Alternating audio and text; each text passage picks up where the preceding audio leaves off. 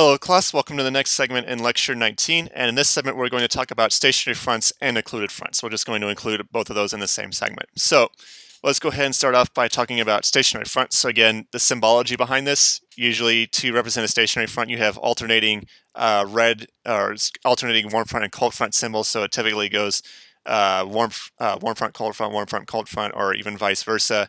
And again, for the upper air portion, where you have the open symbols versus the surface portion, where you typically have the closed symbols. So the semicircles and the triangles are closed if you're looking at a surface front, and then for an upper air front, these symbols are kept open; they're not filled. Stationary fronts can be kind of interesting for a couple reasons. One of which is stationary front. Remember the definition of front, where we defined as having a relatively strong thermal gradient. Stationary fronts typically have relatively weak thermal gradients, even in comparison to a warm front. Especially during the summer, if you get a nice stationary front in the summer, you probably won't notice very much change in temperature as you go across the stationary front, and that's what kind of makes the definition of a front so fuzzy and ill-defined.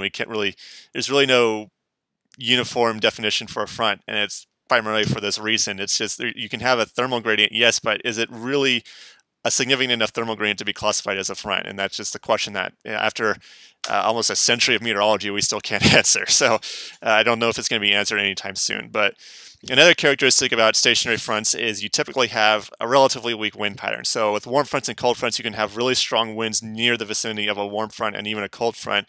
By a stationary front, you can have maybe at most 5-knot winds, if that. Sometimes the winds are just perfectly still right in the vicinity of a stationary front, and that's typically how you'll identify a stationary front. Is the winds near the front tend to be relatively weak. You tend to have relatively weak winds near a warm front, but a stationary front, they are especially weak. And of course, it's called a stationary front because the front's not moving, or not moving really to speak of. It might be moving slightly, but it's not really moving fast enough to be called, say, a cold front or a warm front. And because stationary fronts are not moving, these are often associated with flooding events. If you think about how you've got this frontal boundary that might be triggering a bunch of showers and thunderstorms, and if that boundary is not moving, then you're just going to be triggering showers and thunderstorms all in the same location, and all those showers and thunderstorms are potentially going to be tracking over the same area. But you can also get flash flooding events from a cold front or a warm front if those fronts are moving slow enough. But a stationary front is very frequently a heavy rain producer because the front's not moving at all, and that gives you a much more conducive environment for, say, a flash flooding event of some kind. Although stationary fronts can also play an important role in certain types of severe weather events, especially a derecho event in the summer. A lot of times the stationary front is the focus of where the derecho's winds are most intense. But we'll talk more about this in greater detail once we get into the severe weather unit. But something to keep in mind, stationary fronts can be important for certain types of severe weather events. Even to some extent, tornado outbreaks, stationary fronts can play a role in those. But usually, if you're going to have a severe weather event with a stationary front, it is going to be a derecho event, which is going to be a straight line wind event, mostly. But again, we'll talk more about this when we get into the severe weather unit. And the other front that I was going to cover during the course of this segment is the idea of an occluded front. So again, I remember back to the previous lecture where we talked about the anatomy of a cyclone. As the colder air overtakes the warmer air, you get what's called an occluded front. And that symbol is represented as a purple line with, again, alternating series of triangles and semicircles. And again, for an upper air occluded front, or for any front at all, the symbols are left open, they're not filled, versus the surface front, they're still filled. So again, just any upper air front, you'll have symbols that are not filled, and for any surface front, you'll have symbols that are filled.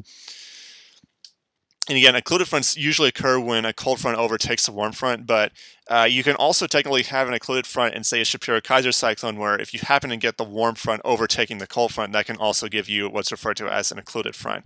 Although I believe the term for that is more of a secluded front, SE instead of OC at the beginning. In fact, that warm air intrusion in the center of the cyclone is often referred to as a warm air seclusion, if I remember that correctly. But as far as the general properties go, if one air mass overtaking the other, they're both pretty much the same. Another interesting thing about occluded fronts is the vertical structure. These can be they can vary quite a lot. And this kind of goes back to what we talked about in cold fronts. You can have really shallow cold fronts, you can have really deep cold fronts, you can have really weak cold fronts. Cold fronts come in all sorts of shapes and sizes. So when that cold front overtakes the warm front, it also makes sense that occluded fronts can also come in all sorts of shapes and sizes, but even more so because you might also have different characteristics in the warm front. You're combining the two, you're getting a lot of different possible combinations for the vertical structure. And this will be something that you talk about in greater detail in your senior year, where you'll get, I believe it's in the mesoscale meteorology class, where you'll talk more about the vertical structure of some of these fronts. And that will also include the vertical structure of occluded fronts, which again could be come in a wide variety of shapes and sizes. Occluded fronts are also where you tend to get a lot of widespread shower and thunderstorm activity. Usually it's primarily showers, just regular rain. It tends to be very gradual. It doesn't tend to be especially heavy. Of course, there are exceptions to that, as there are with pretty much anything in the atmosphere. But you can also get thunderstorms, again, if the conditions aloft, if the ambient conditions are favorable for thunderstorms. You can also get a lot of thunderstorm activity around these occluded fronts. But usually, on any given occluded front on any given day, it's usually just a large mass of showers and maybe a few embedded thunderstorms. But that's going to do it on this segment for stationary and occluded fronts. And in the next segment, we're going to talk a little bit about identifying fronts on a weather map. So with that, I will see you all in the next segment.